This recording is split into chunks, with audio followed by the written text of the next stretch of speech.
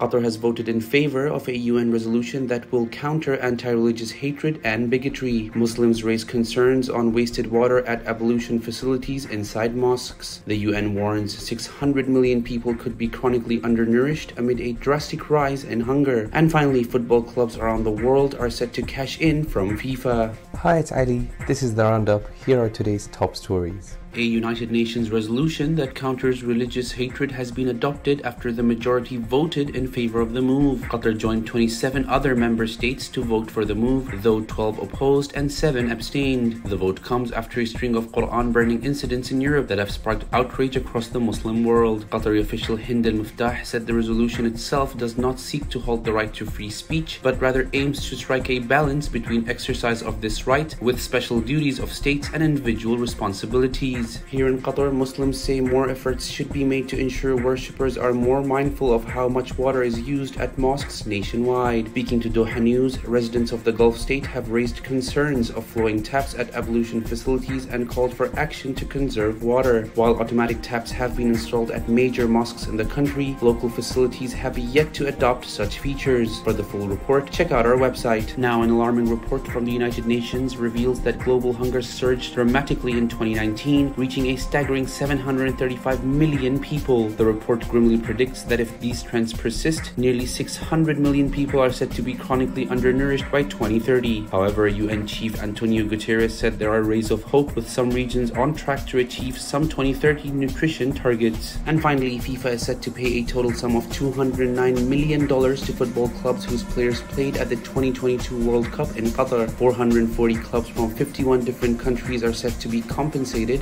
with a daily amount of $10,950 to be paid for each of the 734 footballers, regardless of how many minutes they actually played at the showpiece event. The event in Qatar ended with Lionel Messi lifting the cup for Argentina. Thank you for joining us. For more of our stories, head over to our website www.dohanews.co. Have a great day.